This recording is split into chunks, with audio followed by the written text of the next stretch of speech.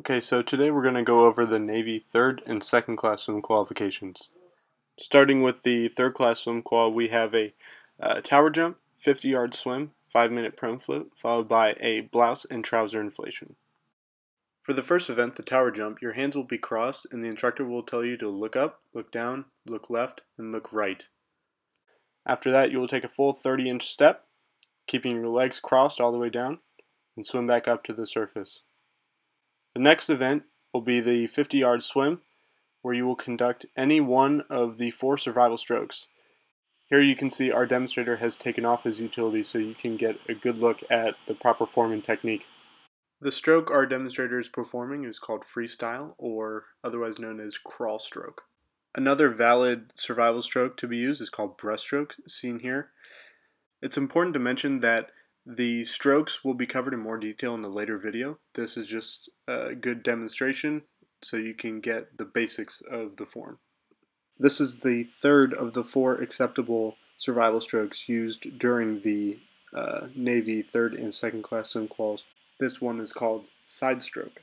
And finally, here is elementary backstroke, the last of the 4 acceptable survival strokes during the third and second class swim qualification.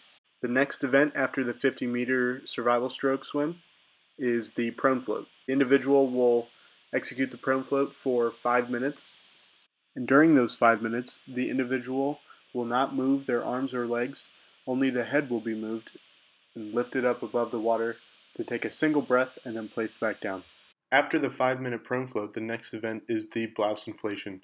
The individual will button up their blouse, holding it tight to their mouth and blowing constantly to inflate the shoulder portion. The instructor will then tell you to remove one hand and put a thumbs up to demonstrate that the blouse inflation has been done correctly.